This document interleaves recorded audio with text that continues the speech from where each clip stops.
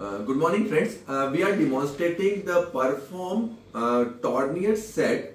It is one of the best set for the reverse shoulder and it is based on an inlay system. So what it does, it reduces the tension and it minimizes the tensioning, and it's more of an inlay sort of a stem, so you can medialize the humerus. So what is important here is understanding the system. This system has been in market for years and is known for its good performance. So let's see the system. So it's a very easy system to do. This is the set which is available in India at present. And if you appreciate, we'll start from the glenoid. So if you see, the glenoid system comes with two sizes. You have a base plate of 25 millimeters and you have a base plate of 29 millimeters. And this you can insert either at a 0-degree angle, which is seen here, or a 10-degree angle, which is seen here. So if you are using a 10-degree angulation, the superior one is marked here. So you have to mark superior, put the jig like this, and then it will drill around 10 degrees inferior angulation. So this is an inferior 10-degree angulation. If you want to achieve this, drill will help you with that. So you can put it either in 0-degree angulation or you can put it in 10 degrees of angulation. This is the first step. So once you are through with the central wire, you have half moon reamers. Now this reamer is for 25 and this reamer is for 29. So you have to ream the surface of the glenoid with these reamers. These are half moon reamers and these are useful while entering. So because you have a posterior retractor, so these half moon reamers will help you to go in easily. Once you are done with the half moon reamers, you need to ream the central boss reamer. So this is the central boss reamer. This is a central reamer, and this is basically we drill it over the cannula itself. And once you ream this boss reamer, then you have an option of 3 central fixation. You can use either a 6.5 millimeters screw, you can use a 9.5 millimeter screw, and you can use a mega boss. So you can use a large post which is 15 millimeters in length. So this is a standard post, and you can use a longer post which is available.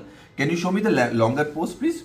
So there is a reamer which is there for the longer post. So if you want to use that, you can use a longer post. So normally in all my regular cases, I would use a 6.5 millimeter screw. In those scenario in which you don't get a good fixation with 6.5 millimeter screw, you use the 9.5 millimeter screw. If you want to use a tap, that tap is available. And then you have the depth gauges which are available. And this actually device will hold the base plate into its position.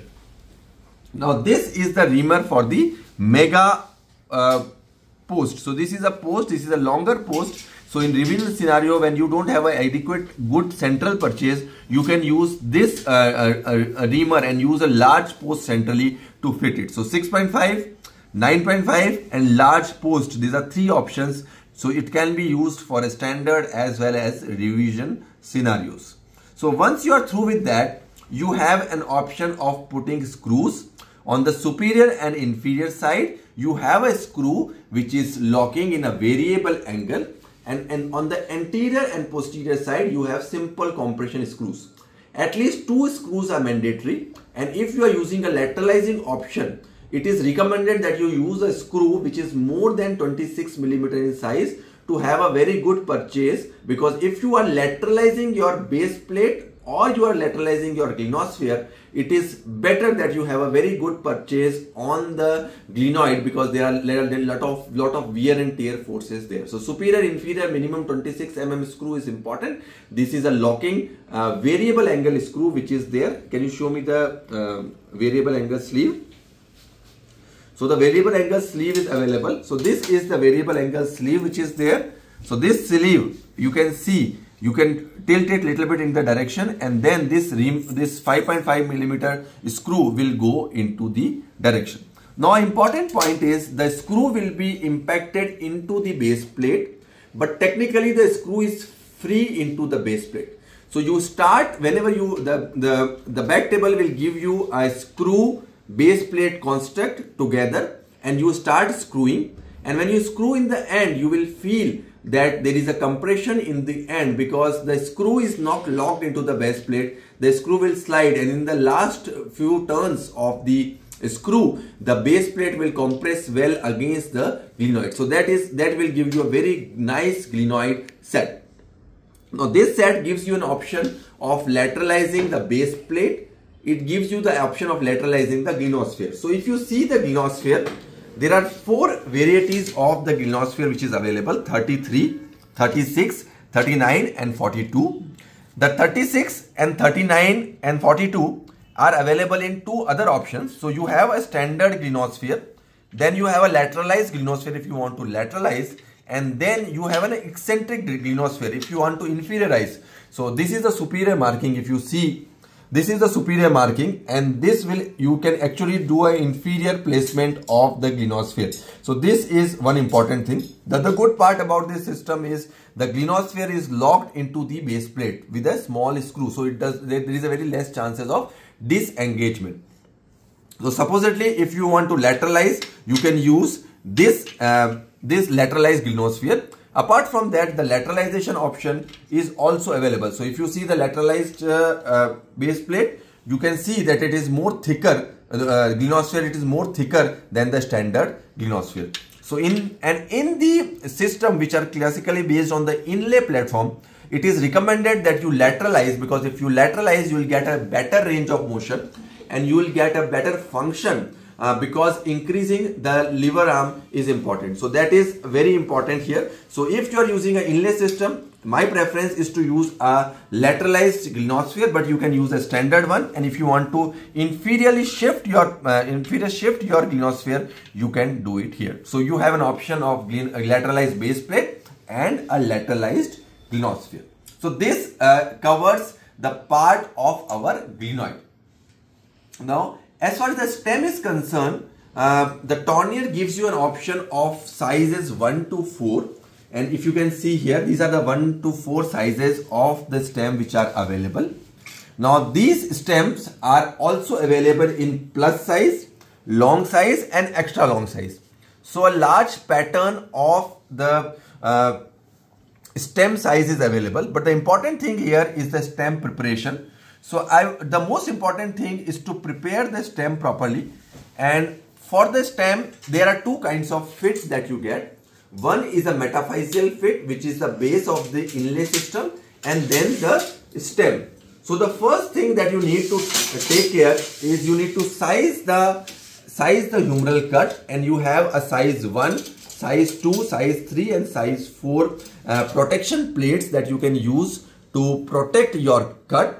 Once you are done with the cut, you need to place the recommended 1, 2, 3 or 4 size base plate right onto the cut. If your cut is little superior, it is recommended that you place this device little superiorly, and if you cut a larger cut, then you can place it little inferiorly. Once you are done with that, the position with that, you put a wire inside, and this wire should be passing out through the lateral cortex, and over that we would ream with the reamers which are given. So these are the reamers that are given, and these reamers are used to ream the metaphyseal area. Once you are done with the metaphyseal reaming, you need to ream the central part of the diaphysis. So once you are done with the metaphyseal reaming, like this is the number 3 metaphyseal reaming, after that you will use the diaphyseal reaming with this. So you put this into the metaphyseal area, and then this slot will be used for the diaphyseal reaming. So if you are using 1, use 1 diaphysis. If you are using 2, use 2 diaphysis. So this is how, after putting your stem like this diaphysis will go, and this will give you a good purchase. So there are 2 preparation, metaphyseal preparation as well as the diaphyseal preparation. Once you are with the preparation, you are done with the preparation, this is the impactor. Now this impactor is important because you have to impact both for the metaphyseal and for the diaphyseal. So whenever you are implanting the implant, you need to implant both on the metaphyseal and the diaphyseal side one by one, so as the implant will fit both on the diaphysis as well as metaphysis. Now as far as the cut is concerned, here the cut is very important, and this is the cut that we make. So this cut is a 135-degree angle cut. So you put it into the diaphysis. The cut is placed right side, you pin it accordingly. After that you take out the wire and then you place the cut just above it. Here there is a +2 option available. So if you want to revise the cut, you can revise the cut by +2 by just changing your placement of the pin like this. So 2 pins here, and correction of you can take a +2 cut by using this jig. Now here the jig cut is made at 135-degree angle, that is based on the 135-degree cut. But if you want to increase the angle of your humerus, of your stem, there is an option of increasing the angle by increasing the base plate angle. So if you see the base plates, there are variety of base plates which are available. So you have a standard base plate, and then you have a 10-degree inclination base plate. Now this base plate will make your cut angle higher. So 135-degree angle, and this base plate, if you use over the top of it, you will have a 145-degree angulation, and you will be more close to the Gamow principle of a 155-degree angle cut. So this is a classical inlay. If you want to make, you can make it at a 10-degree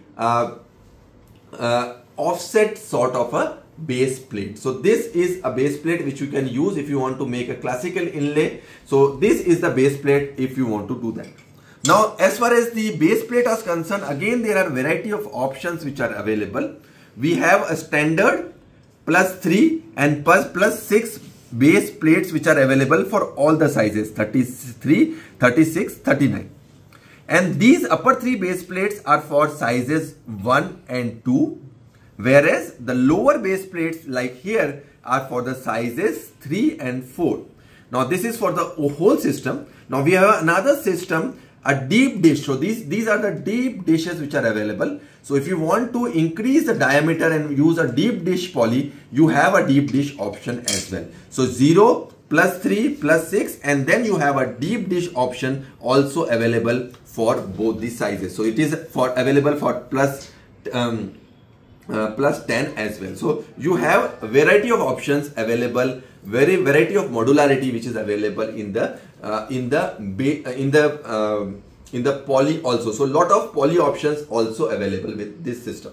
So as we know that this is an inlay system, it's a very good system as far as the range of motion and the functionality of the shoulder goes. The fracture stem is yet to be awaited. It is awaiting a launch in India. But otherwise, for the most other patterns of diseases, this is a very good system and might go system as far as the reverse shoulder surgery is concerned. Thank you.